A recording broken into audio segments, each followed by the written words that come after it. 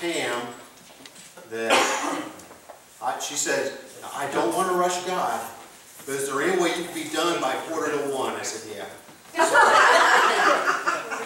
I think she said, man, 11:45. Okay, today's passage, the sermon, you turn with me to Revelation chapter 3. We'll be reading, starting off in verse 14. If you're using the Bibles in the pew, that's on page 869, I believe, if I'm reading my handwriting correctly. This is the letter to the church of Laodicea. As you're turning and finding your spot in your Bible, give you a little bit of background about Laodicea. Okay, Laodicea, it's a city there in Asia Minor. It's located on crossroads of a trade route. It's a very wealthy city. Has a very wealthy banking industry there. In fact, just to point it out to you, the Emperor Cicero wrote recommending the bank in Laodicea as a place to cash your checks. Actually, it's called the bank draft, or the bank exchange. Okay, it's a very wealthy bank. Very wealthy bank.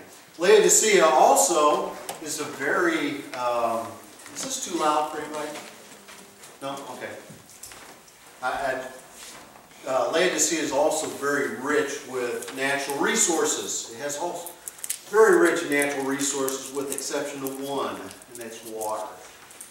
Okay? So that's just a little bit of background on Laodicea, and this all comes into play with understanding our passage.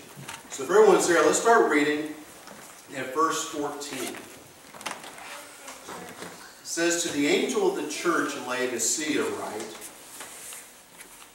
these are the words of the Amen, the faithful and true witness, the ruler of God's creation.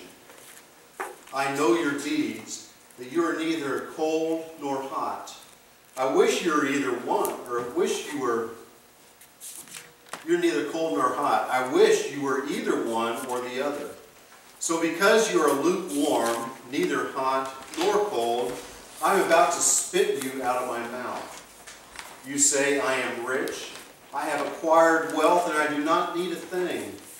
But you do not realize that you are wretched, pitiful, poor, blind, and naked. I counsel you to buy from me, gold refined in the fire, so you can become rich, and white clothes to wear, so you can cover your shameful nakedness, and salve to put on your eyes, so you can see. Those whom I love, I rebuke and discipline, so be earnest and repent. Here I am, I stand at the door and knock. If anyone hears my voice and opens the door, I will come in and eat with him, and he with me. To him who overcomes, I will give the right to sit with me on my throne, just as I overcame and sat down with my Father on his throne. He who has an ear, let him hear what the Spirit says to the churches. You bow with me, please. Father, we thank you for this, your word. We pray that you take the truths of this word and that you, as the author, instill that truth in our hearts and to illumine our spirits, we might rightly understand and apply this, your word. In Jesus' name, amen.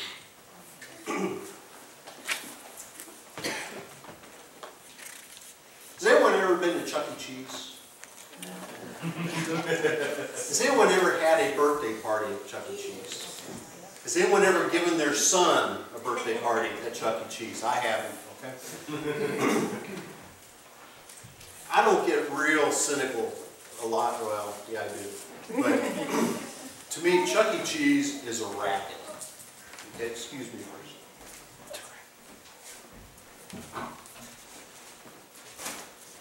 To me, Chuck E. Cheese is a racket. It's just a real racket. Especially the birthday parties. Okay? You pay all this money for a birthday party to buy frozen pizza and have some guy in a mouse suit sing to you. And then you get to, spend $25 on playing games so you can get a 10-cent prize, right? It just doesn't make sense. Well, my oldest son had a birthday, and he was old enough to know what Chuck E. Cheese is. We asked him, said, "What do you want to do on your birthday? Where do you want to go on your birthday?" He said, "Chuck E. Cheese." And we weren't real keen with that idea, but we talked about it and said, okay, we're going to take you to Chuck E. Cheese. You and your friends and your brothers and sisters can play your games, get your cheap toys, and then we're coming back home for cake, ice cream, and we'll make real pizza, okay? But we're not going to do the party there. And he said he understood, so we went off to Chuck E. Cheese. And after a while, I started looking around. Where's Chris at? You know, I can't find our son anywhere.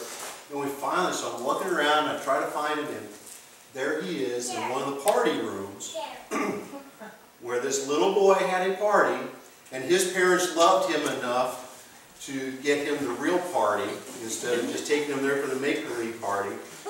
And so there's the guy in the mouse suit singing Happy Birthday. And it was my son standing there with this biggest grin on his face in front of someone else's birthday cake, okay, letting Chuck E. Cheese sing to him. So I pulled him aside, got him out of the way, you know, apologized, got over my embarrassment, and I was explaining to him, this isn't your party. So, well, yeah, it is. It's my birthday. It's my birthday. I said, yeah, but you know, that little boy's parents loved him enough to do all this. Yours, on the other hand, are taking you home for ice cream. You know? And he just couldn't get through his head. It was his birthday. Chuck E. Cheese was singing Happy Birthday. There's a birthday cake there. It must be for him. Okay? As I thought about that, as I was meditating on our passage this past week, I remembered that story and thought, you know, that's what many of us do in today's fallen world. Everything's about us. Everything's about us. We become very self-centered. We become very dependent on ourselves. The whole world revolves around us. Right? In fact, isn't that what happened in the garden that caused the fall? Right? Didn't Satan say, you know, if you eat of this, then you will become as a god? You know, God made Adam and said, I'm going to give you dominion over everything. You are the steward of all creation except for that. Except for that one thing.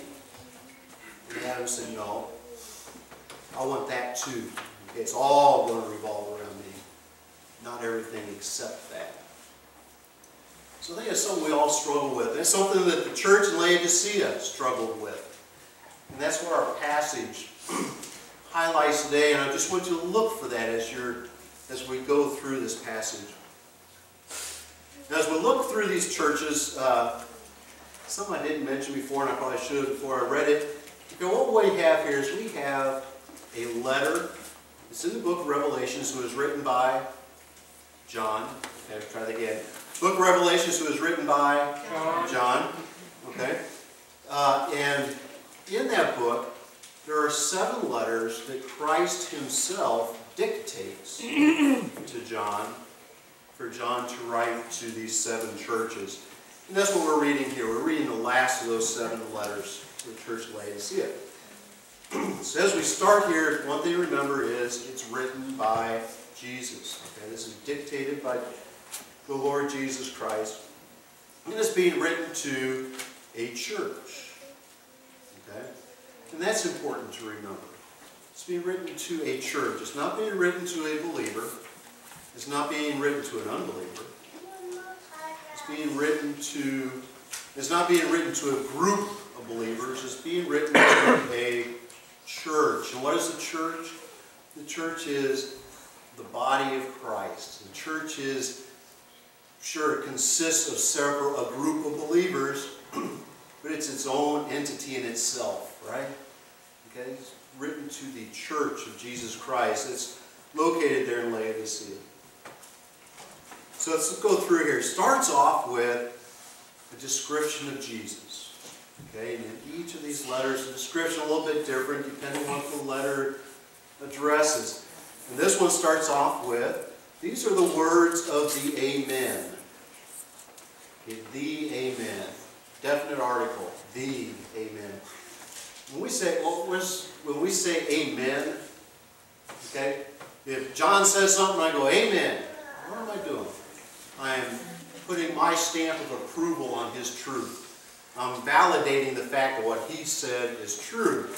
So when Jesus says the words of the Amen, he's calling himself not only the validation of truth, the validation of God's truth, but the ultimate validation. He is the source of truth, just like we read in John, where I am the way, the truth, the life. He's saying that I am the source of truth. And then he expounds that a little bit further when he gets into the next description is the faithful and true witness. Okay? He is the validation, the source of truth, and he is the faithful and true witness. The true witness being he tells the truth. You can depend on him to tell the truth. Faithful, and you can depend on him to be that witness. Okay? Faithful and true witness. Then in the NIV, the next phrase is the ruler of God's creation. Okay, some of you might have a version that say the beginning of God's creation, or the first among the creation. It all means the same thing. It's talking about beginning or first as priority. Okay, the most important, not of the creation, but basically the creation revolves around him. The center of the creation. The ruler in creation, as NIV says, or go to Colossians 1, Colossians 1, verse 15, says, he is the image of the invisible God, the firstborn over all creation. For by him all things were created, things in heaven and on earth, visible and invisible, whether thrones or powers or rulers or authorities, all things were created in him and for him. And that's what being referred to here is that sense when he talks about the ruler of God's creation. And then he goes on and he talks about, I know your deeds, I know your works. Here, after identifying himself as the source of everything, he says, I know your works. There's more to it than the fact he knows what you did. Okay? As you read these letters, throughout the letters, when Jesus says, I know your works, he also means I know why you did it. Not only do I know what you did, but I know why you did it. Sure, many of us have done things that we can understand the difference there. Right? How many times have one of us, somewhere, I know I have done something that seems so nice. It just seems so nice for me to do that. It's so nice of you to go talk to that person about Christ. And then some think, yeah, I know, but he hates it when I do it, and I just love getting under his goat. Okay? Right? Am I the only one that's done something stupid like that? Christ is saying, I know your works. Not only do I know what you do, but I know why you do it. I know why you do it. Then we go on. It starts getting a little bit confusing. It gets hard here, guys. It says, I know your deeds, that you are neither cold nor hot. I wish you were either one or the other. So because you are lukewarm, neither cold nor hot, I'm about to spit you out of my mouth. Literally, at the end there, it says spit out of the mouth. That's a polite way of saying I'm about to vomit you. Okay, I'm going to vomit you out. What does that mean? Cold or hot? You know, for years I was taught and believed that what Christ was saying was, you know, since you're lukewarm, you're not hot. Well, hot must be good, cold must be bad, right? So, you're not hot. Christ is saying, rather you be hot. But you really, really believed in me, or cold, you just didn't believe in me at all. makes sense. Or maybe it referred to passion. I'd rather you be hot, very, very passionate about me, or cold, very apathetic about me. That doesn't make sense either. I really, really struggled with this. And it comes back to, in order to understand this, we really have to understand and use all of our context that we have. A lot of it I mentioned at the beginning. Laodicea, I said, remember I talked about it didn't have any water supply? Laodicea does not have any water supply. It's situated between a town called Hierapolis, if that means anything to anybody. Okay, if not, just say, whoo, he can pronounce it, okay? I had to practice that one, Sandy, okay? So Hierapolis. And then down below Laodicea to the south is Colossae. We all know about that city. That's where the book of Colossians I just read from. That's where that letter was written, it was Colossae. Now, what we have here in Colossae, they're famous for having this cold spring, this water spring, a freshwater spring. In fact, to this day, Colossae doesn't exist anymore. But if you go there, you can still drink from that spring well, of nice, cold, fresh, clean-tasting water. Up in Hierapolis, they're well known for having hot springs. Okay, they have these mineral hot baths up there that they were used to make healing balms. They used it as a medical treatment, this medical or a mineral hot spring. Then you got Laodicea right in the center of it. There's one river that runs through that dries up 8 months of the year. So they can't count on that. So what do? They have to pipe the water in. Okay, they pipe it in through these big 3-foot diameter aqueducts made out of stone, these stone pipes. And by the time the water flows all the way 10 miles, it's no longer that cold water that it starts out as. What is it? It's lukewarm. It's lukewarm. And not only that, but it's just gone through these stone pipes. Okay, and it's picked up all kinds of mineral deposits and calcium as it goes through. So it's a very mineral laden. It's full of calcium carbonate. That means, does that mean anything to anybody? Alka-Seltzer. Okay? Can you imagine drinking a warm glass of Alka-Seltzer? I can't either. What would happen? It's vomit-inducing. Okay? So what Christ is saying here, he said, you're not cold and refreshing. You're not that cold drink of water, that refreshing, healing drink of water, nor are you the hot medical treatment. You're not healing like these hot waters. You're neither one. In fact, you are just as bad, just as disgusting as your own water supply. That's what Christ is saying. He said, you are just as disgusting as that vomit-inducing water you drink. Okay? And the people in Laodicea would have known exactly what that meant. They have to drink this water. Okay? They would have known exactly what Christ meant there. So you're just as disgusting as that water you drink. Okay? That pharmaceutical water is bad. I'm not going to go there, John. I thought about that all week. I'm not. No, I don't want to go there. I may insult the mayor or something. Yeah, here. Yeah, don't listen to the recording.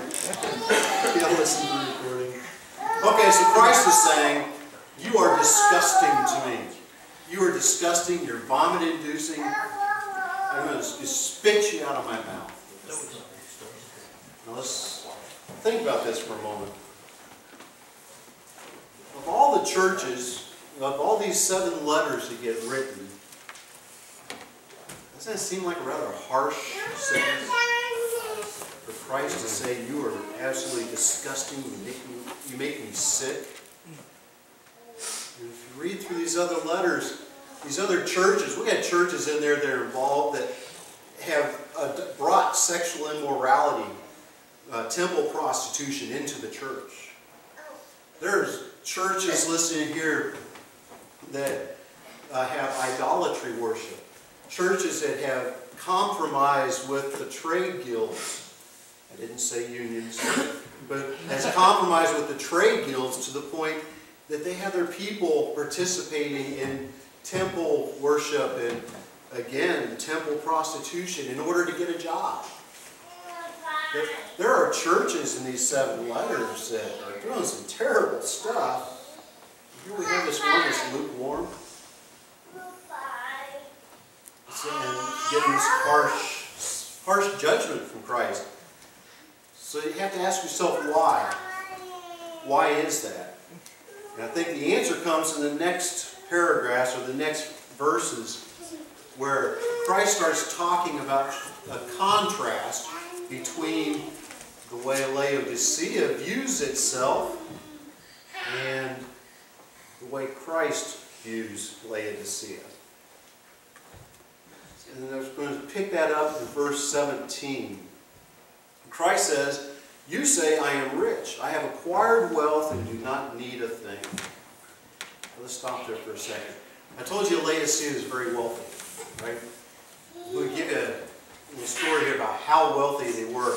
Back in 1869, there was a huge earthquake in the region, and all the cities in the area, I'll be quiet over there. Mom, quit causing trouble. And so all the cities in the area were just devastated by this earthquake. Well, Rome has their own version of FEMA, okay? And so Rome sends all this money to all these cities to help rebuild and to help recover from this earthquake. Laodicea sent the money back. Okay? They sent the money back to Rome saying, "We got our own money, we can handle this." Okay? Now, it wasn't a nice, polite, gee, we really appreciate the offer, but we were able to take care of it ourselves. Here's the money back, you go give it to someone else who needs it. Okay? No, this was more of a, we don't need your stinking money, Rome, get off our backs. Okay? It was a very prideful, very bitter statement that we don't need your help, we don't want your help, take your money back. But that's the mindset at Laodicea. Very self-centered, very self-dependent mindset. Okay? We don't need your money. We don't need your money. Take it back. Let me read this verse again. Verse 17, Jesus says, "You say, I am rich. I have acquired wealth and do not need a thing." Sound familiar? The church is taking on the same attitude as the city. Christ continues to say, "But you do not realize that you are wretched, pitiful, poor, blind, and naked." So here Laodicea is saying, we're rich. We're rich. We don't need any help. We don't need a thing. We've acquired great wealth. But Christ says, no, you're wretched.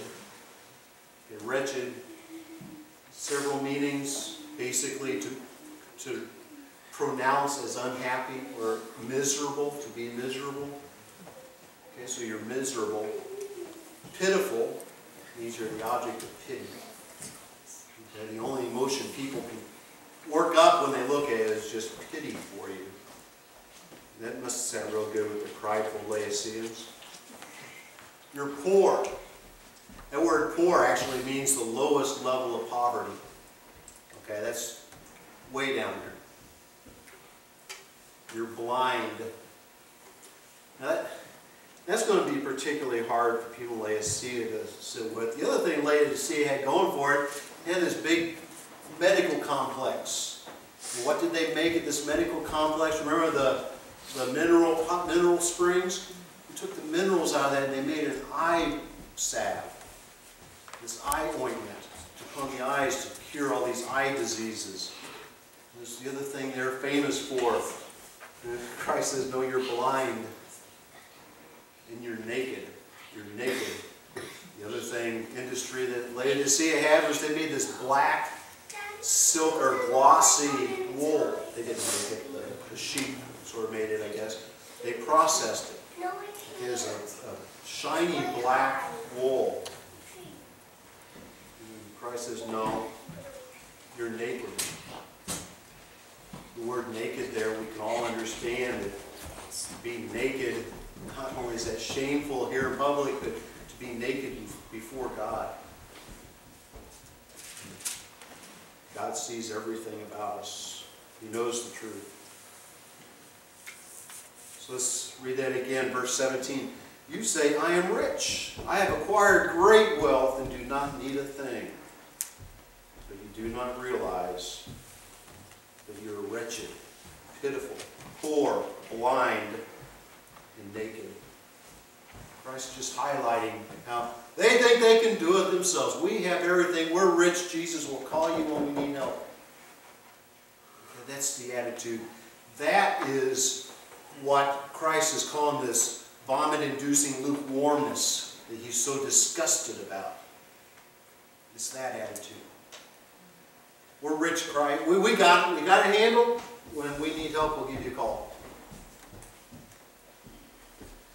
That's the attitude. So what does Christ say to do about it? Christ says, I counsel you to buy from me gold refined in the fire, gold refined in the fire, so you can become rich, and white clothes to wear, so you can cover your shameful nakedness, and salve to put on your eyes, so you can see. The white clothes to be wearing, I think we can all recognize and associate that with the white robes, the white garments that were given, that talks about later in Revelation. It's a symbol of the righteousness of Christ applied to us, and how that covers that nakedness and bareness before God.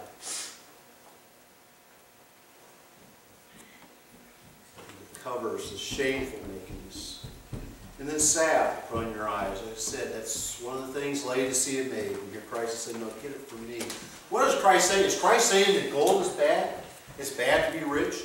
Is Christ saying these fancy clothes are bad? No, Christ is pointing out, get it from me.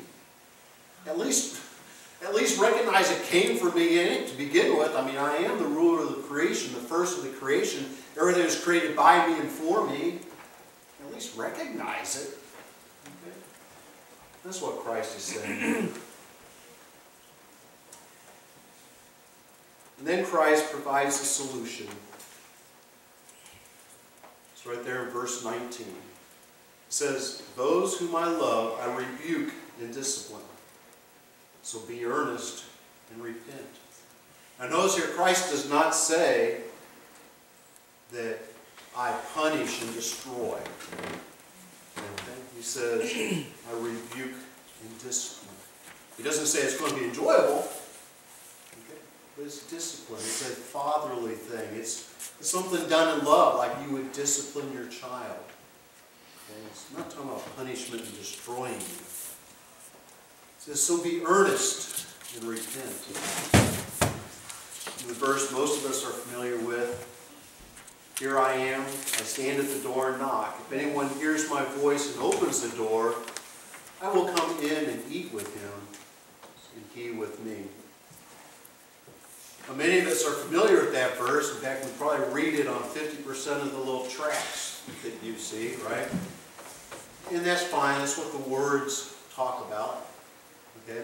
But if you put it in context, there's just so much more there. Put this in context. Christ, if you recall, is writing this to the church. He's not writing it to unbelievers. So it's not so much an evangelistic concept he's looking at. He's talking to believers in a church, in his church, his bride. Okay? He's talking to them. Let's sort of pick this out. Let's see more than just evangelism. For one thing, Christ stands at the door and knocks. If you're knocking on the door, which side are you on? The outside, right? But this is Christ's church. He's saying that he's outside the door knocking. The church has literally kicked him out. Literally kicked him out because they don't need him. Go on out there. We'll call you when we need you. So Christ is saying, I'm standing outside the church, knocking to get in. The other thing I want you to notice here is Christ has come to us. Christ has come to the church. Okay? Here, look at it as a doctor. The doctor says, this is the problem, this is your diagnosis, this is the treatment you need. And then he comes and makes the house call. So he's there to provide that treatment for us. Now, if you're talking, especially if you're talking about a church that's self-dependent, and everything they do is them, you're not going to wait for them to come to you. Okay, Christ comes to us. Comes to us, the church. It's sort of like Jesus is saying, you are improperly connected to me. You are not connected to the source. I'm the source, and you're improperly connected to me. And because of that, you're lukewarm. Because of that, you are just as disgusting as your own water supply. And you have become deceived. It says you're not a part of that source. You become deceived, and you deceive yourselves to the point that you're blind. You don't even recognize how disgusting you are. You don't recognize how poor you are. You don't recognize the fact that you're miserable and pitiful. You don't even see your own nakedness before God. And we say, oh, Jesus, I'm sorry, I repent. Here I come. What do you mean, here you come? I'm already there. Okay, he's saying, I come to the door. I stand at the door and knock. So how are we doing with this?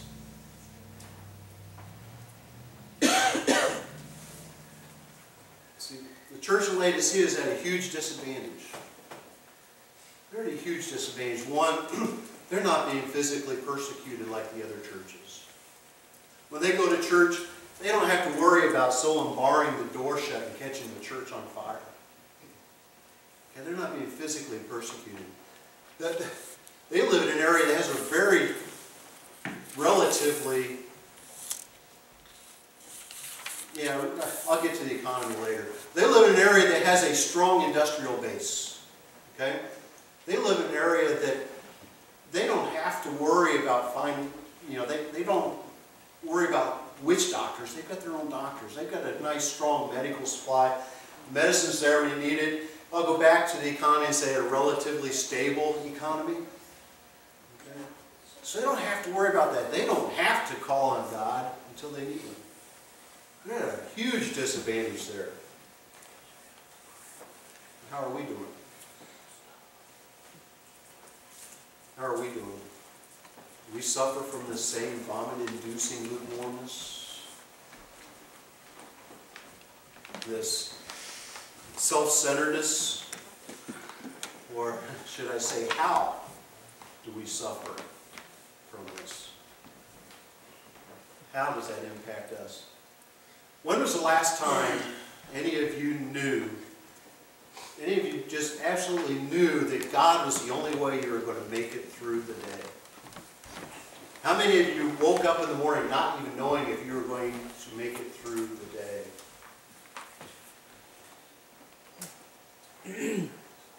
The vast majority of the Christians in the world today have to face those decisions every day. Every day. You know, the Christian church is growing faster in China, where they have to meet underground because they're worried about the doors being locked and the church burned. Laodicea is at a disadvantage, and we're at a disadvantage there too. So how does that look for us? How does that look for us? Do we suffer from that? What about in our prayer life? Do we suffer from that in our prayer life? And how many times have we said the prayer, oh God, please give me the strength to overcome this temptation? Right? But didn't Jesus teach us to pray, lead me not to temptation, deliver me from evil? We are so deep in this self-centeredness, this self-dependentness, that even when we pray, we limit God to helping us instead of doing it for us.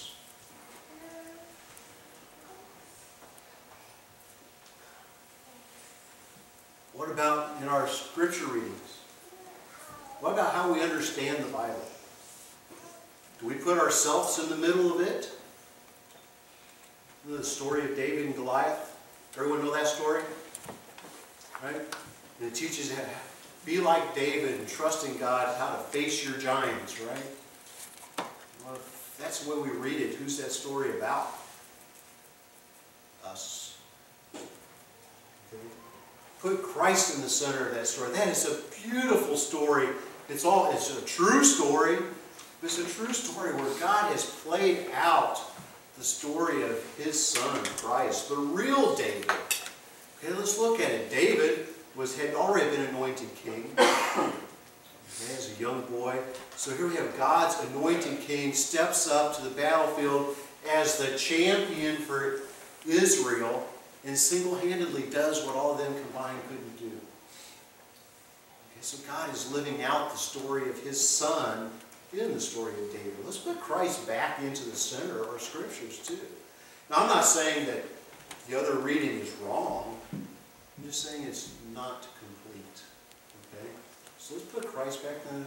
If we're going to put ourselves in that story, let's at least be honest and make ourselves or the Israelites cowering in the corner wetting our pants. Okay? Let's not put ourselves as the hero. What about recognizing God as the source of everything we get? Not only the source of everything we need, but what about everything we've already received? Everything we've already received. I think it's very important. I think it's important that we recognize that both as individuals and as a church, we have a desperate need to be shown with a desperate need. And the fact that we can't get there without Him. The fact that we need Him to do it for us. We need Him as our source more than we need Him as a helper. Okay? And Miss B, I'm sorry, but I can't remember what you said at Sunday school that I said I was going to quote you with. So just take my word for it. Miss B has some words of wisdom. And my brain didn't hold on. Well, we were talking about, I said, well, we're going to run out of missionaries to send overseas. And then I said, no, the Lord don't need my help. He'll take care of it himself. Yeah. There you go. The Lord don't need our help. He'll take care of it himself. So as we look here, and I hope some people are a bit uneasy. A bit uneasy because they realize that they, as individuals, we all suffer from this problem. Okay, and as I look around, we got the leaders in the church sitting here today. And remember, this letter is being written to the church as well as individuals. So what about the church? Does the church have some course corrections to make also? So I hope everyone's a bit unsettled with that. But I want you to go back to verses 19 and 20.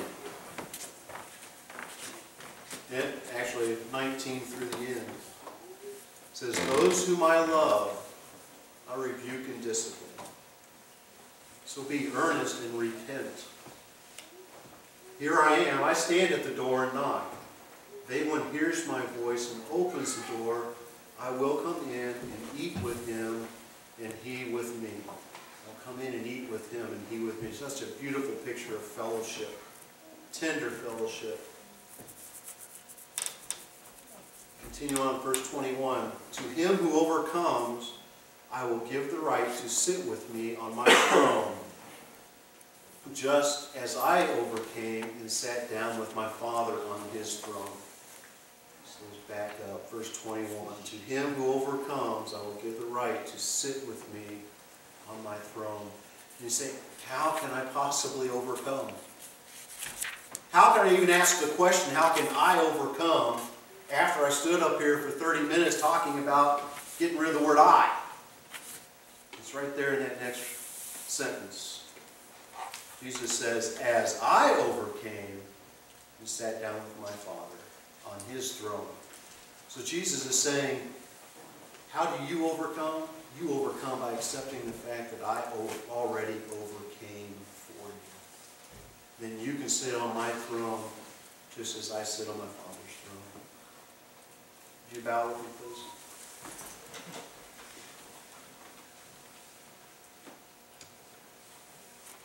Father, we come to you just with thanks for your word. And we come to you with hopefully some uneasy thoughts, some guilt.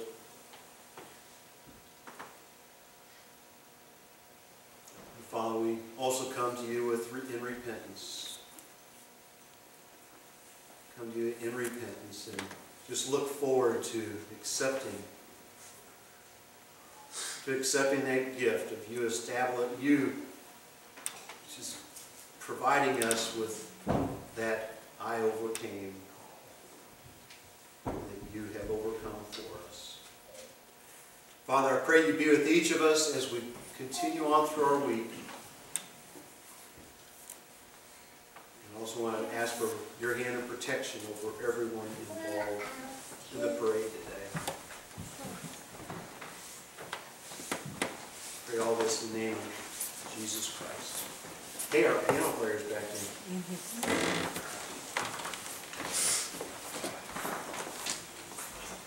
What do you want us to turn to? How about As the Deer? Can you put that up for me?